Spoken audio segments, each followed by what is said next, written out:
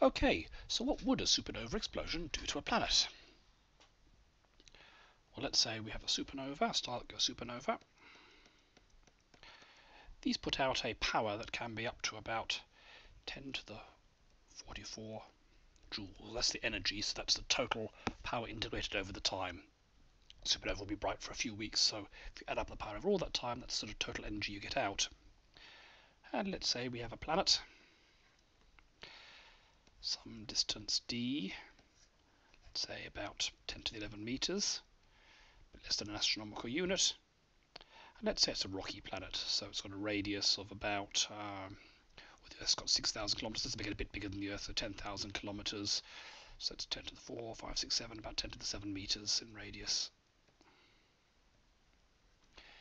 There's no point in trying to calculate it totally precisely. We're just after a rough figure to see whether it's even feasible that a planet could survive. If it's out by many orders of magnitude, then the odd factor of 2 doesn't matter.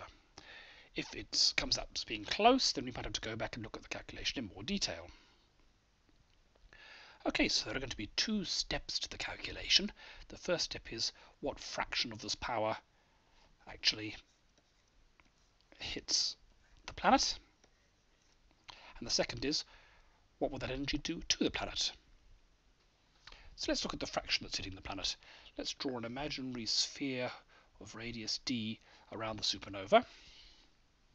Most of the radiation will just go straight through and out into space, but the bit that lands here will hit. So you can imagine replacing the planet with a disk of radius r facing the star, which therefore has an area of pi r squared. The total surface area of this whole sphere is 4 pi d squared. So the fraction of the energy, the total energy that hits the fraction of energy is going to be this area here divided by the total area. So pi r squared over 4 pi d squared. So if we call the total energy E, energy absorbed by planet is going to be roughly E, the pi's cancel here, times E over 4 R over D squared. So how much is that? So if we assume that the total energy is about 10 to the 44 joules, so that's going to be about 10 to the 44 over 4, and we've got about 10 to the 7 meter radius planet, about 10 to the 11 meters away. So that's all squared, so that's 10 to the minus 4, so when you square it's 10 to the minus 8, so take 8 off that, so it's about equal to a quarter. 10 to the 44 minus 8 orders of magnitude is going to be about 10 to the 36. So that is a lot of energy. But planets are big. So the mass of the Earth is about 6 by 10 to the 24 kilograms. Let's assume this is a bit bigger, so maybe 3 or 4 times bigger, like the pulsar planets. So that gives us a mass of the planet about, say, 2 by 10 to the 25 kilograms.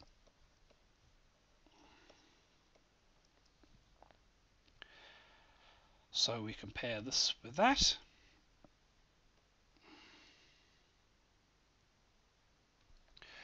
We get a energy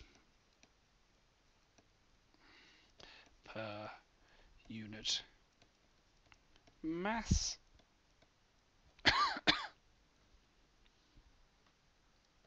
twiddles 1 over 4 times 10 to the 36 all over 2 by 10 to the 25, so that's about 1/8, 10 times 10 to the 11, which is pretty much 10 to the 10 joules per kilogram. So that's a lot of joules for every kilogram on the planet. Now this of course may not be totally realistic. A lot of the energy of the supernova is in neutrinos that might go straight through the planet. Some of it might be in the blast wave, which might curve in some fluid dynamical way around the planet. So it could well be that the energy that actually impacts the planet is less than this, but it's going to be something like that. So now let's ask, if you did get 10 to the 10 joules added to every kilogram of a planet, what's it going to do? Well, let's say we've got a kilogram of rock, and you add large amounts of energy to it. What's going to happen? Well, the first thing is it'll warm up. So let's warm it up. It'll warm up to the melting point. So the melting point is going to be about 1,000 degrees. Depends on the exact type of rock, might be 2,000. Starting with a temperature somewhere between 0 and 100. So we've got to increase the temperature by about roughly 1,000 Kelvin. The energy needed to do that is the change in temperature times the specific heat capacity. Specific heat capacity for rock is about 1,000. Specific heat capacity for rock is about 1,000 joules per kilogram. So to bring the rock up to the melting point, you're going to need about 1,000 times 1,000, so about 10 to the 6 joules.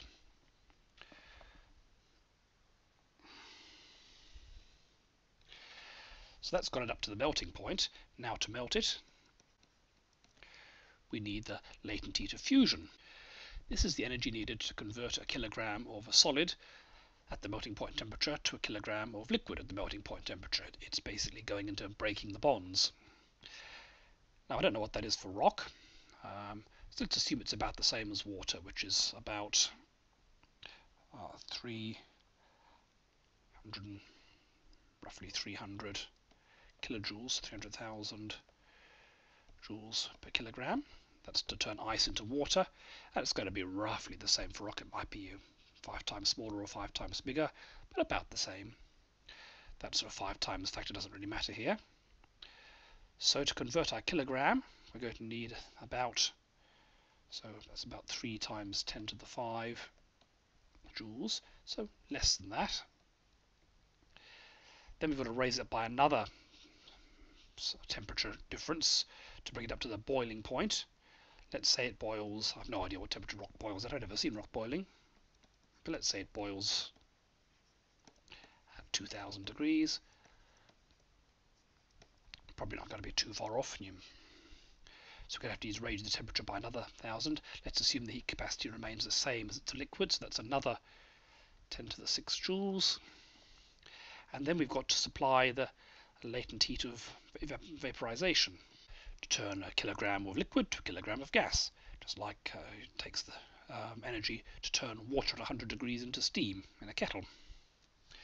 Now once again, I don't know the value of that for rock. I haven't tried boiling any rock recently, curiously enough. But for water, it's about 2 by 10 to the 6 joules per kilogram. So we'll assume it's about the same. So add these all up, and we've got about 4, or say 5, sort of 5 by 10 to the 6 joules needed to turn a kilogram of rock at normal temperature into a kilogram of rock vapor. Now remember, the energy available is 10 to the 10. All we need is a few by 10 to the 6. So that's telling us we have lots of energy. So the energy supplied is much greater than energy needed to vaporize rock. If it was only like 2 or 3 times as big, then you might worry about maybe we've left something out, maybe we needed to look up more precisely these values, try melting some rock in the lab. You have to worry about whether the neutrinos are being absorbed, or whether the radiation can flow around it. Maybe as it starts vaporizing, that will give it a very silvery clouds of vaporized rock that will reflect much of the radiation off. All those things might bring the energy input down by maybe a factor of 10, maybe even a factor of 100, but that's nothing like enough. It would need to be brought down by 2,000 times to save the planet. So it looks like planets